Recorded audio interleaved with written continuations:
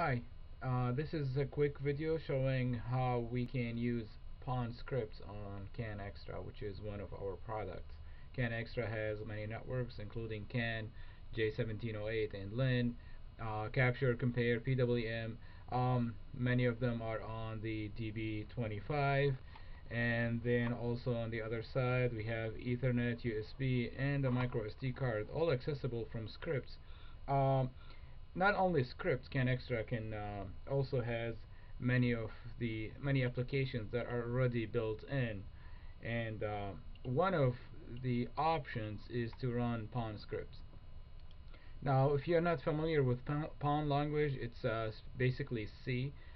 This is code that's written in Pawn, and if you look at it, it's almost C. Like as far as what we are looking at right now, it's 100% identical. This will be a little bit different. Now, if we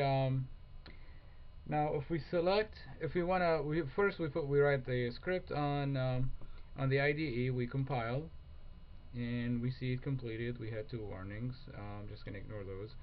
And then now over here, I am going to select from the menu. I'm going to select run execute pawn script. And now it's going to give me 5 seconds to connect. I'm going to click program, connected, transferring, completed.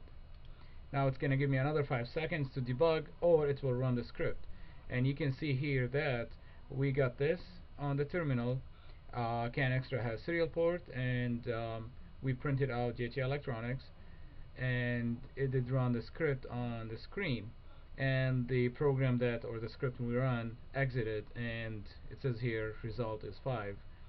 That means the program has returned with 5, which is, we do this loop 500 times, and then we return 5, and this is where the 5 came from. Now I'm gonna go back to the main menu here, and this time we want to step through the code and see how we can debug the code. So press enter on the keypad. Oh, you can't see the enter button.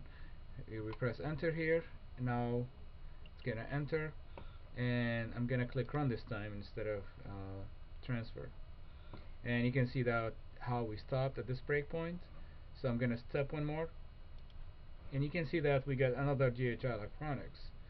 This was printed out from the debug console. So we initialize the console as debug. You'll find more information on this in the manual. Now we're going to initialize the console for LCD. From now on, anything we print, it's going to show on the LCD.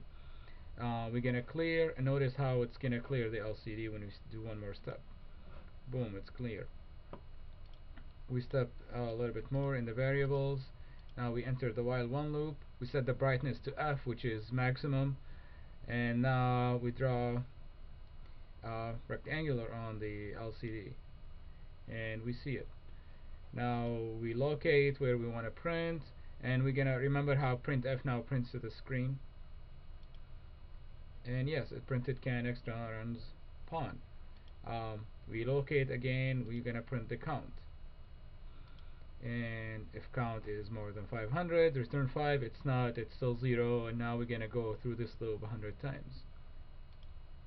Draw a circle, draw a line, delay 10 milliseconds, and now we erase, and we do some simple math so we can bounce the ball, and we go back and draw, and now the circle will go in the new position. That's all for this video. Thank you very much for watching.